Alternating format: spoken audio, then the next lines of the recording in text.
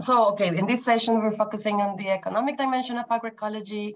As in the last one, we were touching upon land access and how to common land.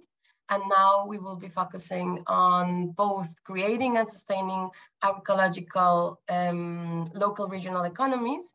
And also we are going to touch upon some challenges that agroecology initiatives face in creating such projects, right? So before giving the floor to our amazing speakers that will share their experiences, we have some questions that were in the back of our minds when we were thinking of this session. Starting by recognizing that green capitalism is taking over and mainstreaming agroecology has taken it and it's in the risk of being co-opted. So we ask ourselves how to resist the co-optation, right? And also, what are the compromises that agroecology initiatives can make while thinking and engaging in financing, finding like funding, becoming employees or employers in an agroecological project? What are the alternatives, costs, benefits, and the implications of all these finance and material configurations of our projects? What types of markets are we able to engage with in our agroecological projects? Which are the values, the norms, the relationships that sustain the economies that agroecological projects create and feed? How to foster the connections of mutual interdependence and commitment between the household, the farm, the local, the neighborhood, the bioregional, the municipal, the national, the global levels that we need in order to transform our food systems in agroecology. And also, one of the questions that we kept from the last session was how to sustain or support livelihoods through agroecology. And we sense that diversification is the key, diversification of economic activities, of know-hows, of skills, etc. So we think what social organizations are needed to configure such diversified and multiple agroecological projects, where labor and benefits and costs are more or less evenly distributed. So when we talk about alternative economies, it becomes somehow tricky and disorienting exercise, because we have to recognize both the economico-political context in which we are located and all the mechanisms, but also we are reminded that there are other ways of being and doing, going against the grain of capitalist dominance, and also reminding ourselves that those are unfinished, incomplete projects that are not fully outside from the grip of the modern colonial matrices of power. So it's a constant ongoing struggle and a collective creative process that goes on and on and on. So, and also we tend to think of economy as something that is super far away, huge, and that we are unable to truly engage with, something that we feel truly disempowered from, that we cannot combatively interact with in a way. But spoiler alert, we think that we can have an active role in our economies. It's just that we have to unlearn and learn a lot. So we are very excited about this session because we are precisely doing that. And yes, we have a globalized corporate agribusiness that benefits a handful of enterprises worldwide and is enabled by international trade arrangements, is endorsed and legitimized by governments and fueled by consumer societies. And yes, dispossession, displacement of entire communities are happening in the day and at the order of the day. And it seems like the agency we are left with in the economy is only to be critical consumers, like voting with our wallets, taking the right decisions when we buy or through organized boycotting. While this might be true, it is also true that there are more ways to take back the economy. In order to overcome this capital-centric representation of the economy, we must recognize and learn from those other economies that are already in our daily lives and the role we have in them. So those complex and integral ways of making decisions and taking action on how we are organizing resources, the people, the times, the spaces, the stories, the knowledge, and how the benefits and costs of the works that reproduce life and societies are distributed must be in the center. So this is where taking the words of Jacob Gibson Graham, who invites us in their book, Take Back the Economy, an ethical guide to transforming our communities. Some of these ideas, if you're interested, we will share with you some resources. And we will dedicate precisely this session to reflect about the economic dimension of agroecology projects through the experiences of our speakers. So without further ado, we present you Manu. Amazing, thank you, Laura. So I have the honor to present the speakers today. Just to give you an overview, we're going to have Joanna from the AgroPermaLab go first and speak about agroecology schools. All of these presentations will be reflecting on the economic dimension also in particular. Then we'll hear about local circular economies in the context of agro-exploitation around Almeria, and also from La Bolina, from Selma and Maria from La Bolina. Great pleasure to have them with us again. And also about their experience of going from an eco-village to an agro-co-op. So I'm passing the word over to Joanna first. Thanks so much for being with us. Really excited to see you. And Joanna is organizing an amazing event series. I don't know if you're going to mention it. I have shared it through our email list by way of propaganda, and I'll pop the link into the chat again now also. Thank you. Can you hear me well? Is that okay? Great. Hello, everyone. I'm really thrilled to join you and meet you. I hope this connection in the groups will let us to dialogue with each other. I'll go straight to the presentation, but maybe by a word of introduction, I'll just say what perspective I'm representing. I am indeed coming from AgroPermaLab Foundation in Poland. We are a training women-led organization working at the synergy of permaculture and agroecology for full food system transformation. But I'm also here, I could say, representing our Eastern European and Central Asian communities of farmers who work together in a community called Bilim. And through that community, we work to develop agroecology schools in our region. I'll jump into the presentation. Oh, could you enable me the presentation? I'm not sure I can do it. Yes.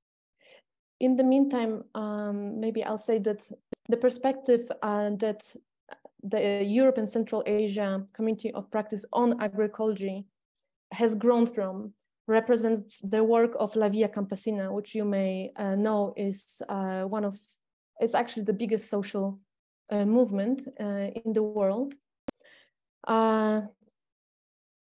And that work is based on the Nyeleni Declaration on Agroecology, which has been shaped by more or less 500 delegates from all over the world in 2015 in Mali, in Africa.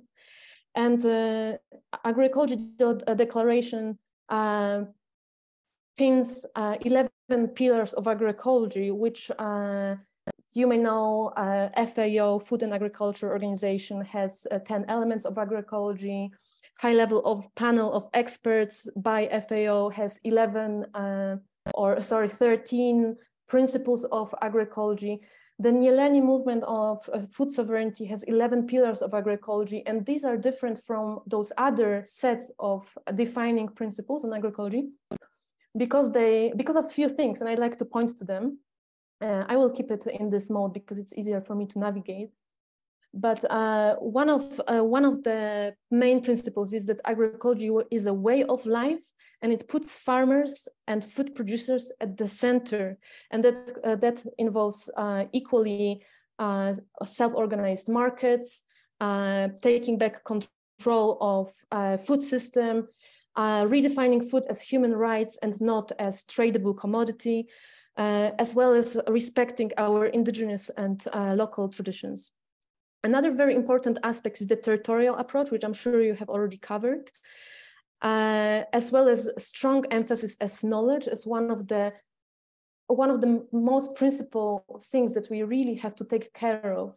And when we speak about knowledge, we don't just mean the knowledge in our monoculture mainstream education system. We mean knowledge that allows us to address our problems on the ground and take intelligent action. And for that, we organize agroecology schools. This is also why those 11 pillars of agroecology defined by Nieleni put a very strong emphasis on collectives and organizations.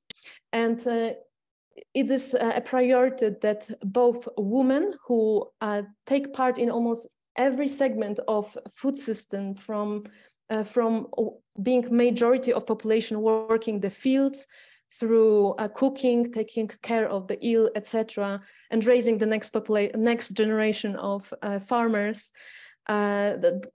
These women and youth are central in fostering agroecology that is community, locally based, and built on sovereign, self-governed markets.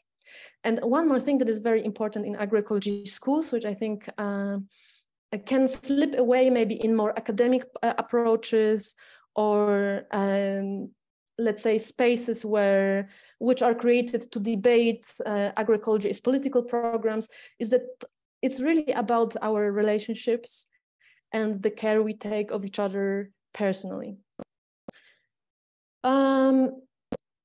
I would like to maybe mention Scuola Campesina, because this is where I have first encountered agroecology school in Europe. Their agroecology schools, you could say, are schools without walls. They are self-organized outside of formal education institutions. They are strategic places for strengthening agroecology. And they take place on farms, in communities.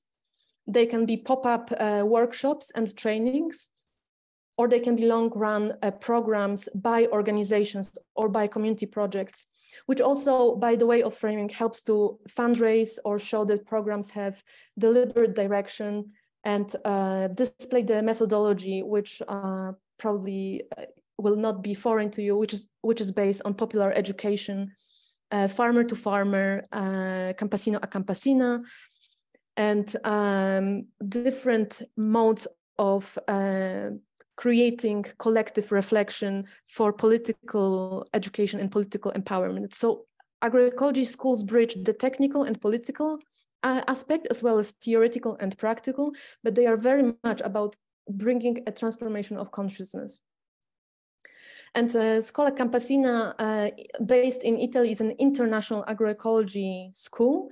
It is also an advocacy organization that brings together over 20 farmers and community or agroecology organizations from Eastern Europe and Central Asia. We meet once a year for about 5 days to a week-long training, where we address various scales and topics within agroecology, but we address them, and I'll just come back to it, through those 11 pillars of agroecology. And when we spoke about the greenwashing of the term agroecology, or kind of creating our, creating and maintaining our definitions of agroecology, it is important that we put those values that have been worked out grassroots at the Nieleni Forum to the fore, and we work through the lens of those pillars. The work of agroecology schools in Europe and Central Asia involves advocating for UN declaration on rights of peasants and other people working in rural areas, as well as continuing building the movement for general food sovereignty and food system transformation. So it is a rights-based approach. We also have tested and used it as a tool for agroecology schools, something called TAPE, which is a tool for agroecology performance evaluation, TAPE.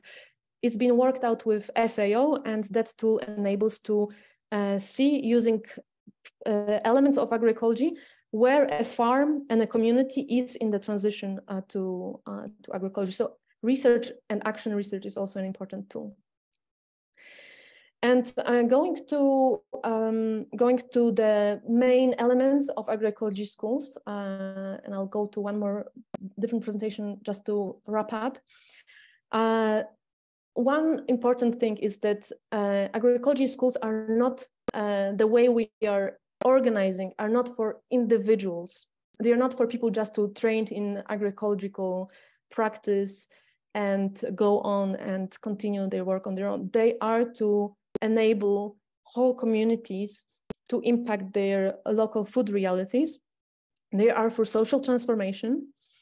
They are also based on local needs and local realities. So whilst we have these wide principles, we also need to respect that not all articulations that we have to work to meet the global political discourses will be relevant on the ground. So for example, in our agroecology schools, we always have translation, and people are always encouraged when we meet internationally to speak in their own language. So I really appreciate there is a translator with us today as well. Agroecology schools are also based on local knowledge and farmer knowledge in particular, and that practice that really needs to be brought to consumers because art of farming, and this is bringing back the farmer and food producers to the heart of whenever we talk about agroecology, we put farmers at the center, at the expense of limiting voices of those who usually have too much of resources to foster their agendas. Of course, agroecology schools are for different stakeholders, and that they invite dialogue of diverse knowledges. But it is important that we give voice to those who know the realities of food production and the challenges of climate crisis, and the challenges of local markets changing at the forefront. I also already mentioned that agroecology schools draw on popular education. This whole model has been developed richly through La Via Campesina schools in Southern America, as well as in East Asia, in Africa. There are some schools that are doing amazing work, and indeed I'll put some links to our agroecology schools dialogue series, so you'll be able to hear, for example, on Amrita Bhumi, the agroecology school in India, or Sheshele school in Zimbabwe. They are way more developed than what we're doing at this embryo stage in Europe. And agroecology schools are based on horizontal learning processes. They can use theater of the oppressed, all kinds of interactive forms, from ways we use farm as a learning space to farm tours, etc., to really enable the knowledge sharing to be horizontal. And maybe one more thing is that indeed the participatory action research is something that sits also at the heart, because when we organize agroecology schools, we want to work with what is our current challenge and what knowledge we need to have in order to address it. I'm just gonna go a little bit through a few photos. This is our agroecology school training from May 2022 in Italy. Just a few moments. This is training of Central Asian and Turkish organization in Sukraya in Turkey. And here's also our group. So we have countries in that community ranging from Kyrgyzstan, Tajikistan, Uzbekistan, through Ukraine, Poland, Hungary, Moldova, Serbia, Kosovo, Northern Macedonia, and Russia, indigenous groups from Russia. So this is more or less the group. I will wrap up here because more we can speak in our breakup group. And thank you for listening. Thank you so much. Lots of hearts and claps. Amazing to hear. I posted the link to your event series also up there. I don't know, is it on Thursday always? It's always on Thursday, right? So do you have the next session tomorrow? I don't, people can still sign up, right? You can sign up. There's also a free link on the, I will put a link here to the main website. Yeah.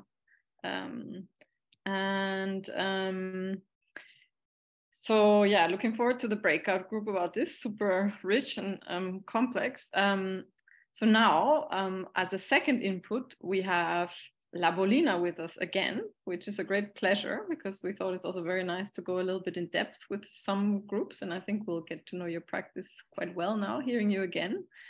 And looking forward to hear your economy-related lessons, which are many, I'm sure. I don't know if you'll speak in Spanish or English, but anyways, just hit the interpretation button if you need the translation, everybody.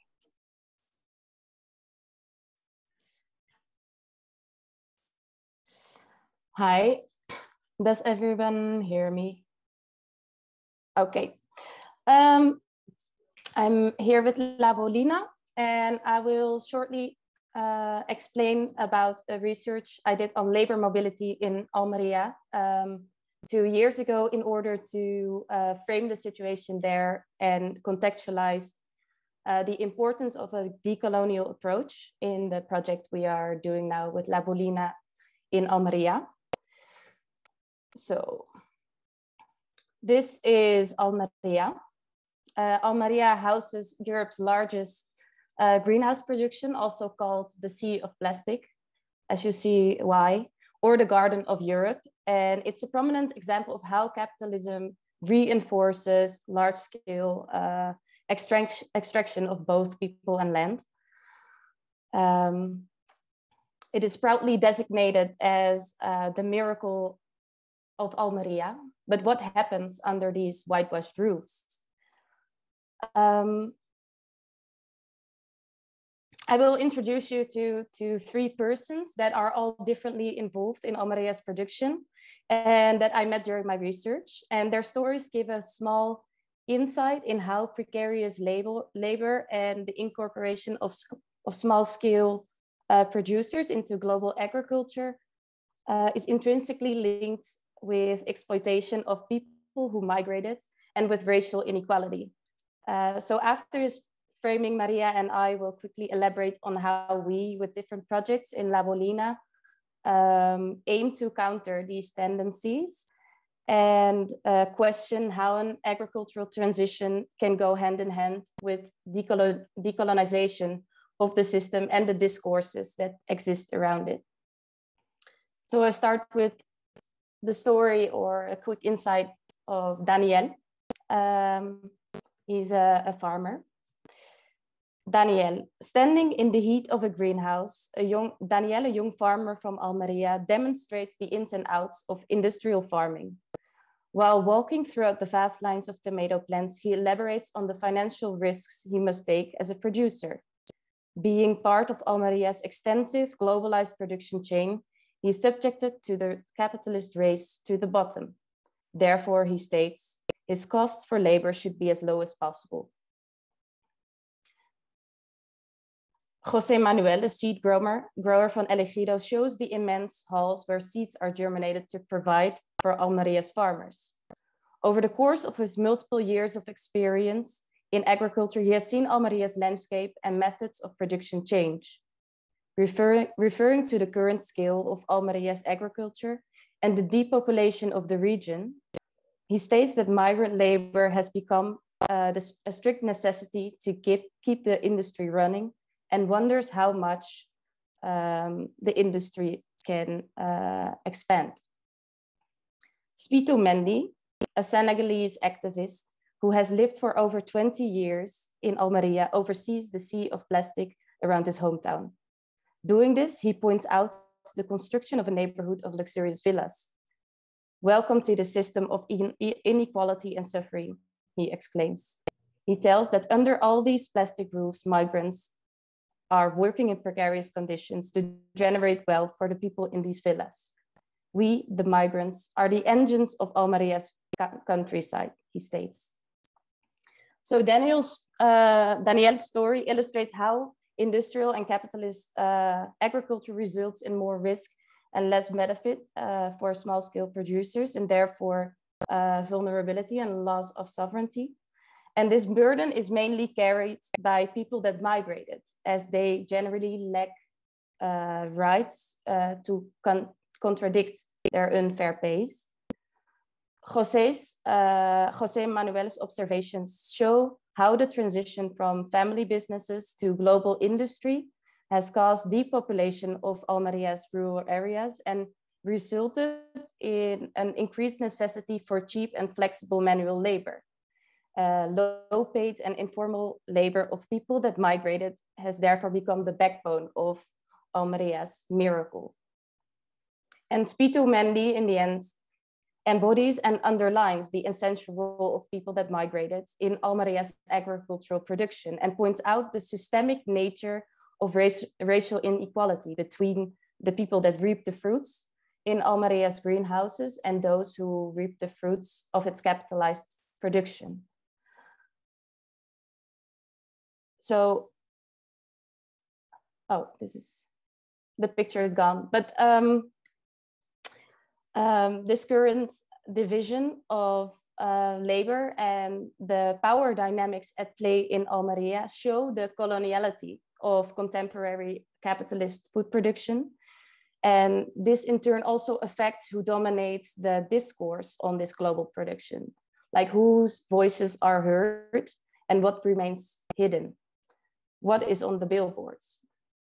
So as quickly presented 2 weeks ago, we are currently working on a project in Almeria in which we facilitate grassroots initiatives from people who have migrated and who aim for to change their own situation and for transformative change of the system.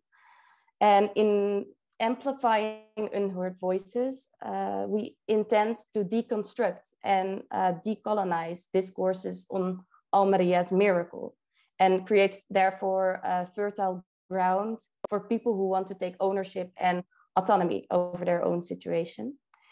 And in this, our point of departure is that an agricultural transition should go hand in hand with decolonizing the lens through which we look at it and the ways in which we involve ourselves. For further explanation about another project, I will give the floor to Maria. So thank you, Selma. So in La Bolina, we give as much importance at creating awareness, advocacy, learning, trainings, as in the doing as well. So La Bolina, we work with migrants and locals in rural areas of Spain, and those depopulated rural areas of Spain, trying to create sustainable livelihoods around regenerative practices. We have used an action research approach to our project so that we can search for the best solutions by putting things into practice, reflecting on the results, and going back on testing, prototyping.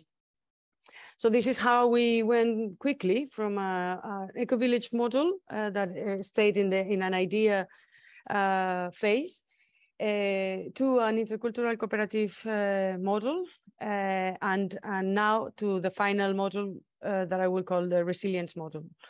The two first we moved from those models just because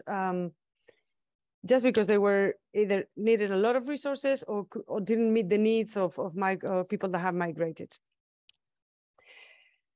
So yeah, and in these models we have worked with next one. So we have the strategies that we have used on alternative economy is localizing the economy and circular models. So the first one within localizing the economy, I'm going to talk first about the short circuit marketing.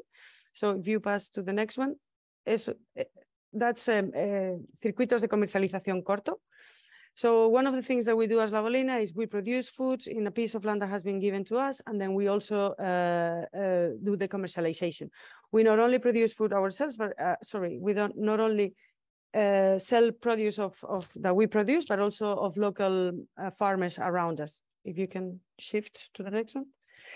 So yes, not only fresh food, but also processed foods, bread, marmalade, wine, beer, all being done and produced by local farmers here in the community. So what we are doing with this model is creating a relationship between the farmer and the consumers, and creating community, creating awareness. So that it has a lot. It's not only an economic transition and food, a food transaction against money, but it is more than that. So it creates all those things that you were talking about, like mutual interdependence, like support, community. For the next one, something that we have tried to apply is localizing the economy by circulating the economy within the community. So there is two ways that we can think about in terms of creating wealth. One is like if money is poured into the community, so money comes from outside to inside. Another thing is like if we circulate the money. So if we engage the restaurant, or the producers, the plumber, the shops, and we all buy and sell from each other, what we are doing is that 100 euros that goes from one to another multiplies its value. We haven't been able to do that in that scale in the community that we live because of I think resistance with the local community. We're all foreigners. There is a lack of trust there. But what we have been able to do is create a network of producers where we buy and sell collectively, and we create seedlings that we can buy from each other. So, and then the other strategy that I wanted to talk about is the resilience model that we have applied here in La Bolina. So the cooperative model didn't succeed because of sustainability issues, and also because we couldn't meet the needs of farmers, migrant farmers, in terms of getting their papers, you know, the legal status. So the resilience model was based on the creation of different small enterprises that could feed each other. So this is a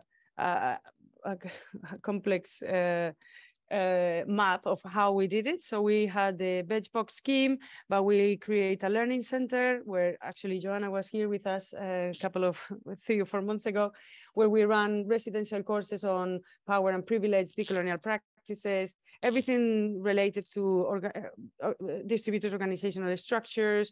How can we create alternative economies, art and advocacy, all the things that the project touches on. And so this center buys from the producers, and the producers can sell, so increase the money. Then we also create other livelihoods such as cooking and caring of the learning center.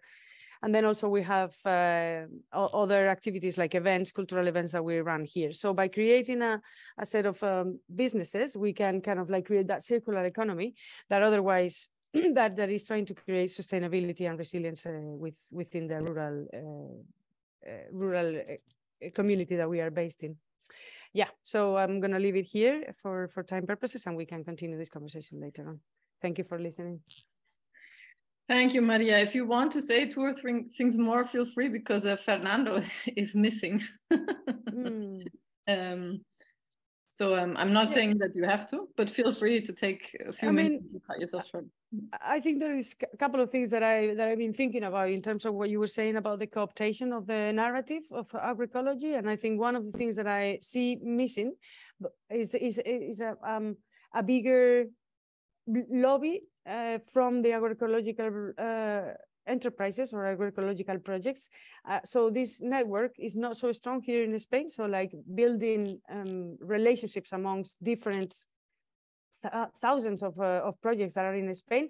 But I think in terms of like time and resources that we have in order to do activism on top of producing, you know, creating awareness for to increase our markets and commercializing.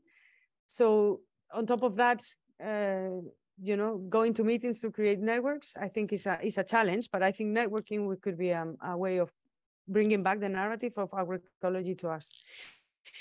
And I think also one of the challenges that we have faced and continue facing is funding. So a lot of the new funding in terms of ecological transitions funding of the European Union, they are not arriving to small producers. So you need to have ownership of land, you need to have the money in advance, so that you have enough coverage in case they take some money out of you.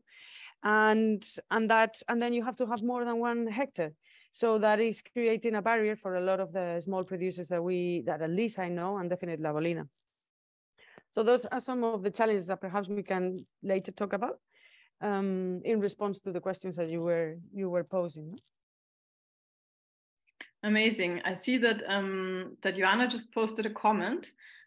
Since our third presenter is missing, I think we should take this as a luck within an unlucky situation, as we say in German, Glück im Unglück, because we win a bit of time to actually have a bit more of a collective conversation. And I think today we're 32 Zoom participants, so I think we can actually do that. So please, everybody, type questions into the chat if you like. I think we could use another 15 minutes to have a kind of shared conversation. And maybe to kick us off while people type up questions, or raise their hand also, of course, if you can make an intervention that's short with a question.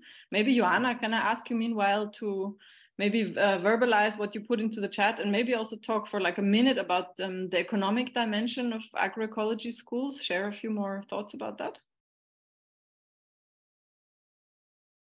Mm-hmm. So as regards this comment by Maria about access to funding based on agroecological principles, well, this will relate to, I think, 3 types of actors. One is research and academia, second is non-profits that are doing ecological work, land-based, and third is farmers. For the farmers, any type of, for small farmers, we're not talking about commercial agro entrepreneurs. For small farmers, access to funding is very complicated. For loans or for subsidies, not only because of the size of the land, what was already said, but also because administratively it's quite complex. So there are specialized firms, for example, that can support that process, and they take some percentage of of income coming from facilitation of access to finance. As regards agroecology schools work on economy and markets, one of the very important accents is autonomy. So farmers' autonomy and farm autonomy in terms of input, in terms of technology, in terms of seeds and access to natural resources that sustain the agricultural production, water, healthy soils, sufficient amount of locally managed and produced natural fertilizer, etc. All this is a very important economic aspect from the production side. So, so skilling up farmers in production methods and sharing experiences that work in a peer way, farmer to farmer, is one of the very important aspects, and especially supporting new entrants to agroecological farmers, getting these kind of ready know-hows for setting up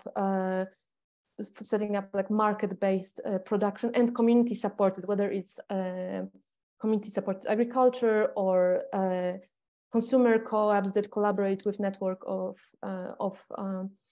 farmers. All these models have relevance for sharing in agroecology schools. Maybe also important thing is that this when I speak of agroecology schools, maybe it sounded quite complex because that work stretches like from the field level of sharing practices and experimenting and building autonomy, economic, political, and also building self-governance locally through bioregional kind of model, through advocating up to the FAO or UN and national political level. So different organizations do it to a greater or lesser impact and outcome. But if you look, for example, at Romanian organization Eco-Ruralis, they've done some amazing work in connecting peasants and stimulating interest back in the peasant model of agriculture, which is very resourceful traditional model of managing local resources. So when we talk about economy, we can't talk only about the global market that is suppressing. We know that there's one way that is industrial farming, monoculture, corporate ownership of patents for seeds, and biodiversity in general, and large environmental destruction. And then there's agroecological way, but we're also talking about this kind of, you know, how do we self-organize? And Bolina is a great example. I think there maybe one reply to Maria. What we found, like for Polish agroecology kind of being catalyzed and network building around this term on the Nyeleni principles, was having a food sovereignty fora organized in our country. And the first forum was that we attended was in Romania. So when we gather in those food sovereignty fora, let's say 120 organizations from all over the country, and we have panel discussions, but it is really rooted in those principles that I've displayed. Then we know what we are not talking about, and we know who we're not also inviting to bring contrary agendas, because these voices already have a lot of resources to push those narratives forward. Sorry to speak a lot. No, it's great. Thank you. There's 2 questions in the chat. Do you want to post them in voice, Nadine, and get it, or should we read them out? Yeah, I can just say it quickly what I wrote, because I think you mentioned again FAO and UN and such institutions, and I was curious about the interplay or the type of cooperations, and maybe also the contradictions or constraints that go along with that.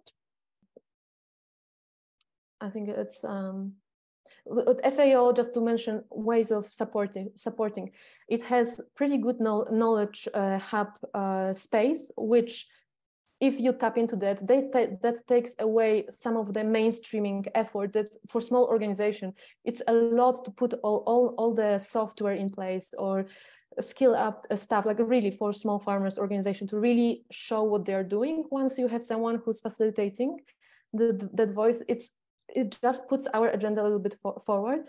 They have sponsored really good experiment on that TAPE tool, research on agroecological transition.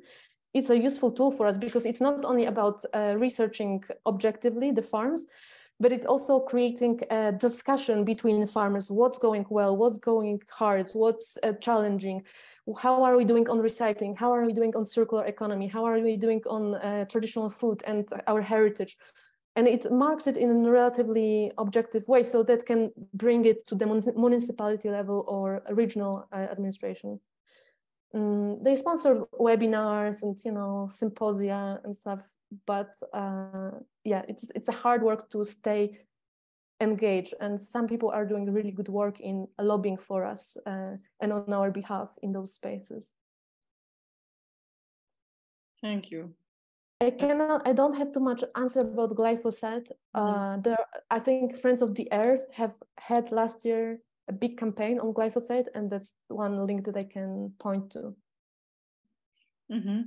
Gerrit also just rephrased the question a little bit. Now I'm saying, what about the use of certifications in production and for market or consumer access? So linked to the glyphosate impact. In case you also want to say something to that. And then we have 2 more questions, which I think I would also invite in voice if possible.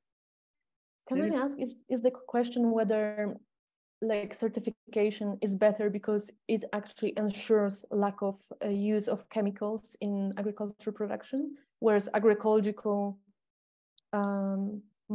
just like agroecological model of production without certification doesn't ensure that, let's say, from consumer perspective? Is that the question or something else? I'm not sure I understand it. Because there are consumer-based certification systems. So cooperatives create their own trust-based systems where they go to farms and check for the standards that they define as important, and they can even support a farmer who's transitioning out of, let's say, semi-natural, like slightly chemical supported production. You need to understand that farmers have been really conditioned through, and many are indebted through that conditioning. So it's very hard to trust that that other market, organic, agroecological, will be stable to move out of their current practices. Yeah. Do you want to say something more, or was this sorry? Because I just wanted to like continue, just like continue with what Joanna just said, because we are part of SPG, Sistema Participativo de Garantía.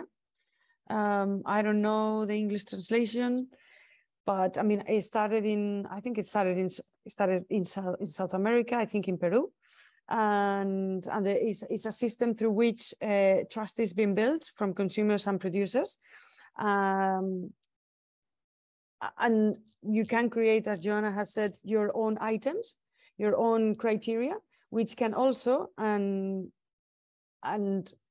most likely include social work rights kind of indicators as well. It can also be contextualized. So, for example, if the community or around the community there's no like organic seedlings, then until you solve that problem with perhaps creating livelihoods around that, you don't put, so you can make this kind of transition. So you would say that it is not necessary that until the second or third year you can start transitioning from seedlings that are not ecological to seedlings that are ecological, or as Joanna has said, so if there is a farmer that around him has other kind of practices, like how can you support the farmer to transition, and then also maybe incorporate those farmers around to create a bigger impact. So yeah, so this is pretty popular it's widespread, I think, in Spain and definitely in South America. I don't know in other countries. And then I don't know, there was another question around, I cannot answer about the glyphosates either. So I knew about the campaign that Joanna has mentioned. And then also briefly to say that I think one of the things that for me I see more important how to work towards something is like how can we create the resources so that we can strengthen a network and gain back the narrative. And we need to conquer back again the agroecological narrative and put it out in kind of in a lobby way, I would say. I mean, I think in Spain, for example, like the rise of prices in the chemical food production has made our products kind of like accessible if you want to go with the narrative that ecological production is too expensive, but we are not being able to send that message. And this is opportunities that have been lost, no, with the lack of with the energetic crisis that we have now. We could also be speaking about that in the media. We could also be like putting for our agenda with the contextual opportunities that we're seeing now. So yeah, like creating a network that has some resources to support the producers, rather than the producers having to do another task to kind of like do this lobbying, do this organizing, do this media work or advocacy work. Thank you. Now we got lots of more and dense questions coming in with the chat. Maybe we can hear them in person. We could probably discuss them for 20 minutes. Maybe we should rather try and discuss them for like 10 minutes. But I think participatory control is a good measure, as you described it. Outside of the capitalist system of the certifications, but we need to work on creating our own guarantees. Okay, I hope that worked with the translation. I think we'll take the other questions and points too now, if that's okay, because they have been growing. And we'll hear them, and then we can also bring them with us a bit into the breakout groups. If I'm not mistaken, we have Uwe, Lina, and Laura, and Unai. Unai, I will read out your question since I don't know if, is that okay, or are you there now? Una's question was, what about any experience with local and community currencies?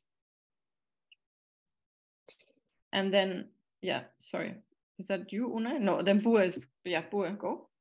Yeah, sorry, I have a very big question, which is kind of like a structural challenge, I think, but it's useful just to think about economic horizons, what we're working towards, because obviously the challenge for most agroecological production units right now is simply to stabilize markets and have the capacity to make enough money to not, self-exploit too much and be economically sustainable. But even if we scale that up and there are many units, farms that transition to agroecological production, there's still the problem that if you do that under market conditions, there'll be a lot of competition between them. Also, if those are cooperatives, unless you have like mega cooperatives with monopoly status. But I think there are historical examples of even like in Denmark, where I'm from, cooperatives working on market conditions on international markets, but also ultimately in Denmark in a way that puts a lot of pressure on pushing things to the limit in terms of how you treat other species, how you treat workers, how you treat the land, only within a better regulation paradigm, maybe a self-regulation paradigm, but still like competition is an issue. But mostly the talk in economic terms is always about markets, in my experience. So I'm just wondering what your horizons might be, or how you would address this question of thinking about economies that are not market-based, whatever that might be, commons or different forms of planning or coordination, or different ways to avoid competition, putting peasants under mutual pressure within that. Is that a challenge we don't have to think about now until, maybe that's the case. Or maybe you have some thoughts already. Thanks, Bua. If your brains can hold it, then I would still add the other two questions on top, if that's okay. Laura and or Lina, do you want to jump in? Yeah, maybe I go. And I wonder whether your projects suffer from repression, because I don't know, I come up in my head with this, that the more economical autonomous you are, the more repression you would get. This is the connection I have in my head. Maybe it's not true, maybe it is so. Whether you have any experience with that.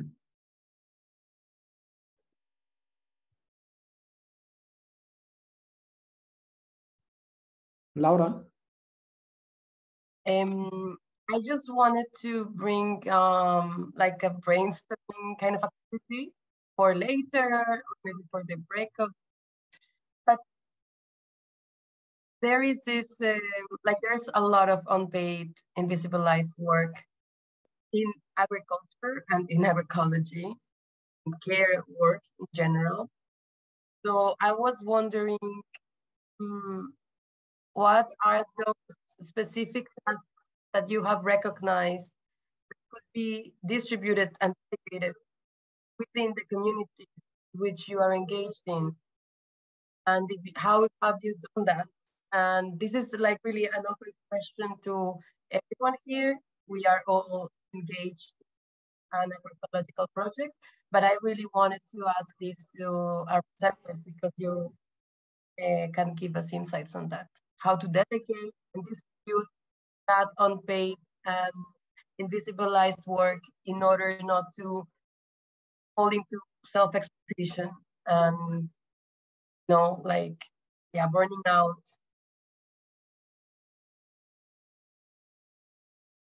Thank you. Amazing questions. Maybe could I invite you, Maria, Joanna, Selma, to respond a little bit, and then maybe we still bring also some of the questions with us into the breakout rooms too, to go more in depth and talk in smaller groups, because sometimes it's also more comfortable to be in a smaller group. So I will just pass you the mic for a little round, but we will take all this with us also.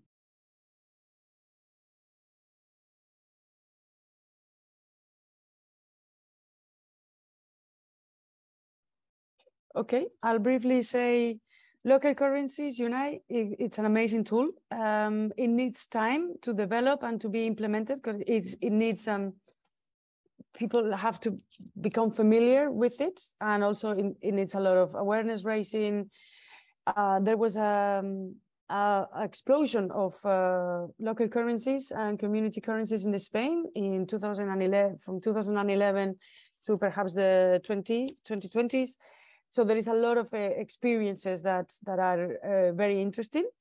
Some of them have died because of the needs has vanished, and some of them continue. So, for example, la Cooperativa Integral Catalana it's a very interesting experience of an integral cooperative, but also linked with local currency. I mean, we have the Bristol pound also as an example. So it's an amazing tool to localize the economy. So by using a local currency that you cannot use outside, you are creating that kind of like circle that I was talking about, where people are selling amongst them and then letting the money stay and circulate in the community. The second question about the horizon, I think I'm now with a more reformist mentality. I still think that lobbying and changing policy, legislating, so is the kind of like short way that we should kind of push towards. So by changing taxation, perhaps on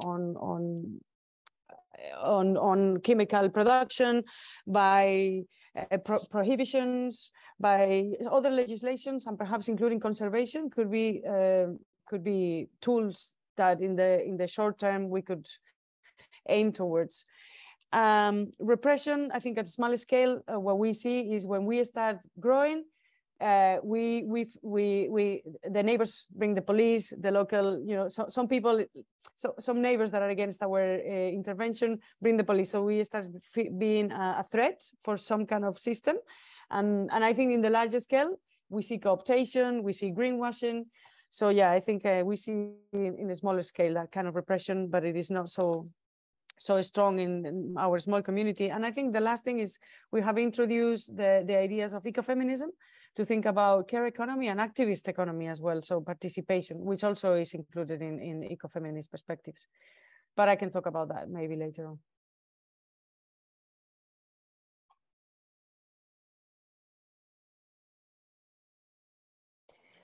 I'm not so much involved in the agroecological strand of La Bolina, so I don't feel in the position to in-depth answer on these questions. So give the floor to you, Joanna. Okay, it's been a great comment on currencies, and I'm not so strong on that level, but I'd say that in local economy, as was said, not only the money circulates and increases the value, but also you can have more barter of different things. Or related to the question on competition for space in the market and sales for smallholder producers, when producers also share knowledge sharing, develop together technologies for the market, which you can listen on this. You can listen about this in the first dialogue in our series with Chuki Nanjundaswamy from India. She talks about how there the farmers are creating their own local markets. They are many, but they are not only selling produce, they are starting to develop all kinds of intermediate products that support those markets existing and developing, from weaving different items that store things to preserving. So that's like kind of more on women's side, for example, developing long and added value products. I would say about the competition also that the issue is not the competition itself for me, because it's what drives the competitions, and what is the type of hierarchy existing? Is it that we are driven by excellence and creating quality that improves our lives, or is it driven by profit and greed? That's one kind of layer that I would approach it, because competition for excellence and quality of well-being for everyone, that will drive us to having incredible experience and improving our way of looking, improving our craft basically. And the other thing is, if we have power domination hierarchies, so not natural hierarchies, where we already have discrepancies in our momentary capacity. One year we're producing better tomato, another year worse, and someone else is better. I mean, this over long time, it all equals out. But when we have domination hierarchies, which we have in current market, a neoliberal market model, where systemically you have systemically you are incapacitated from participating, because you have to have a legalized kitchen in your household. I mean, this was not an issue 50 years ago. You would just produce in your kitchen. In Poland, you can still produce in your kitchen for market sale, but it has to be registered kitchen. But you don't have to have a hygiene inspectorate coming to you and checking you, which is a requirement created by big industry, because the chain between the consumer and the producer is so long that it's impossible to actually maintain a trust-based system. So when you don't have trust, you can't enjoy competition, because someone's exploiting you or someone else in the middle. And on the on the certification, I personally would like not to have certification. It's a burden for organic farmers, and it's a burden that they pay in spending their time on bureaucracy rather than on improving quality of their fields and soil and plants and their own lives, and having time for holiday, for example. And because this burden and that cost should be on the industrial player, on the one who is actually creating cost, but that cost is hidden. So, but in terms, I think the question was more that over time that certification gets devalued and people stop trusting it. And in that way, I still think that the certification system is important, but we do have now basically big monopolies. And I think like the American model, where you have the organic certification is kept at the minimum standard just to have it certified, and it doesn't increase the biodiversity element. It doesn't create a circular economy. It does. I mean, all these agroecological pillars are missing the social, political, economic. So the certification system is just to maintain technologically sound, environmentally healthy standards, but it's not to look at the quality of labor rights or quality of education, right to education for farmer to continue lifelong learning, for example, to have time for these kind of things. So yeah, it's certification itself is good. We need it. And I think Austrian model, from what I heard, I've never been, Austrian model, you can check out work of Arkanoa. They do really, so it's a seed savers association of over 14,000 people. They do amazing work, because they actually, for years now, more than 30 years, have developed local food markets based on old varieties, and supermarkets have to have at the forefront shelves that display products of local origin, and they can be certified, but they don't. The main thing is that they are locally produced. They are heritage varieties or local varieties, and they have a story. So I'm not sure. I don't have experience of repression. I would say I have some experience. It's kind of worrying, of competing for agroecology, and I mean, this is like. That in a kind of NGO sector, like there isn't enough communication, or there isn't enough sense that we are working for the same cause. So you find people starting their project with and duplicating, for example. So we don't have enough communication to not do the same. We have so few resources, and then we duplicate, for example. So without this sense of, okay, we are talking about the same vision, we share the values principally, we respect our diversity. So it's not like we want to now centralize, you know, non-profits or grassroots community initiatives, but like we need some fora to communicate. And in that way, that links to the competition and a kind of, yeah, like fight for agroecological narrative, maybe. And I'm posting one more thing on academia. We've had a research that we don't use it enough, but like it was really great to have a research done on 3 of our, let's say, food sovereignty agroecology training organizations. And that research is kind of showing actually, yeah, these grassroots initiatives are doing great work, and they have some issues as well. And you know, it's like a research, good research and honest research can help us to show our own contradictions and our when we are a little bit wrapped up in our ideological narrative. Thank you for these amazing answers. Very useful. I think I will remember it for a long time, that the impact academia has is to have an emancipatory clarification on the work you are doing. And the other question was about how you can have organic products that are affordable for everyone and still have dignified wages for the producers. And Joanna was answering that in the sense that there are different ways of giving back to community as well. And having, for example, this circular economy, or having, well, I really feel rushed, having workers in your projects to have a different status legally, or yeah, offering your space and giving access in many different ways. I think these were the main topics, and just in short. And probably I forgot a lot, so if there's something important you want to mention, please mention. No, that was an amazing brief summary, I think. Who took notes in the group in the main room? Who would? I took notes.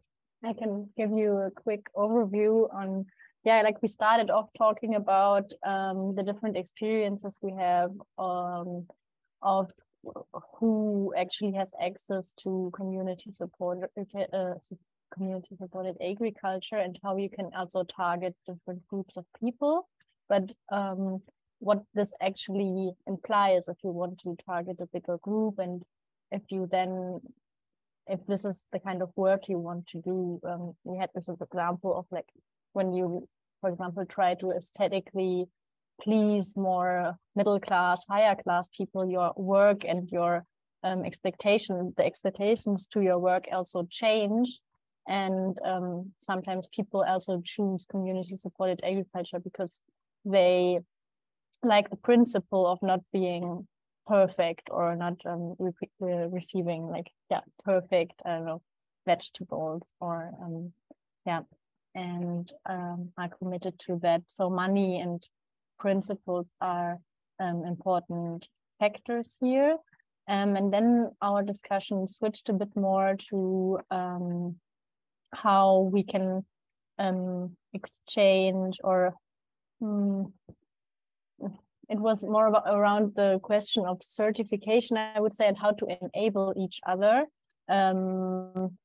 because you might not, with such initiatives, you might not get the certification from a higher institution, and how you can build that power between different cooperatives, and yeah, then build trust or exchange knowledge on agricultural practices. So yeah, I hope this is it, but the others can also add things if I forgot something important. Thank you, Nadine. Is it okay to leave it at that, or does anybody want to jump in? Good. Okay. I have this terrible. Yeah. Yes, we had a brief discussion with Inland. Maybe we can share. Emma and Emil will share something about our short discussion. Yeah, we can give a little tiny summary. We talked mainly about what Anthony and Jean do for Finland and in Sardinia.